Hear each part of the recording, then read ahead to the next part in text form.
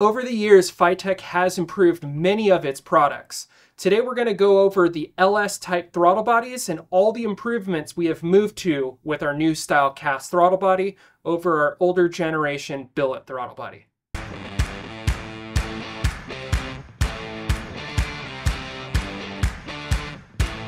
This is FiTech's latest cast style LS throttle body. We have made multiple improvements on it, and it is vastly superior than the outdated billet type throttle body. One of the biggest things that we have made changes with the LS type throttle bodies that we use now is the PCV port.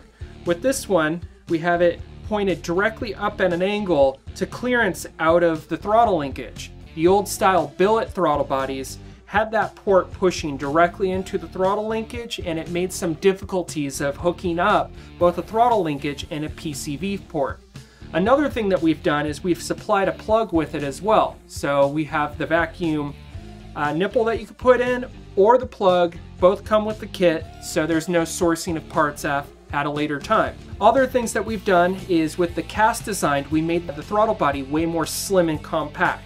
There's not a big old hunk of aluminum up at top for things to be machined into. We were able to cast it very sleekly in and then just machine out the ports to use it the way that we need it. Another big thing is the idle air port. The idle air motor goes in through the side.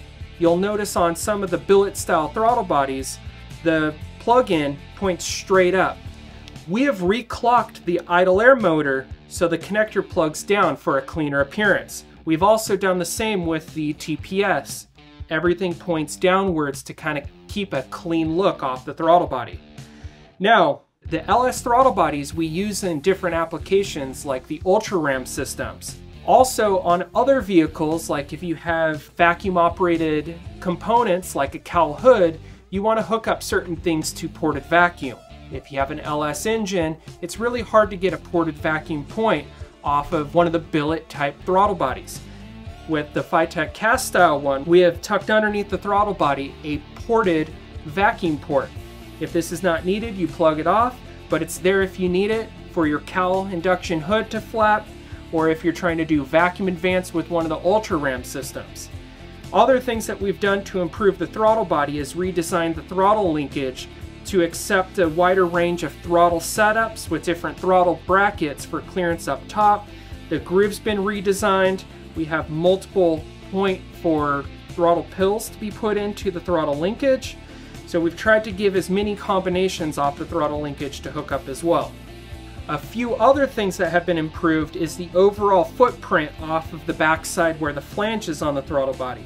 We have been able to shrink down the size to make it fit even more compactly on most applications. Now internally in the throttle body there's been a couple of other improvements. The throttle shaft is cut on both sides to give a more slim profile, whereas the billet style ones had a solid round shaft. In the bottom of the throttle bodies there's even a little parabolic clean out on it, so when you open the throttle, one side of the throttle blade stays shut where the top starts to open. This is done to help improve drivability with your throttle tip-in, which is a really good advantage when you're trying to have a streetable engine with a large format throttle body, especially on those 102mm versions. One of the biggest improvements we made with the new style cast type throttle body is the IAC passage in it. The old billet style throttle bodies had a really big problem with whistling on tip-in and part throttle. This was all due to how that port was designed on the billet type ones that have all been addressed with the new style cast one. So when you're on part throttle, you're not going to get any of that loud whistling like you have something going on underneath like a giant vacuum leak under the hood.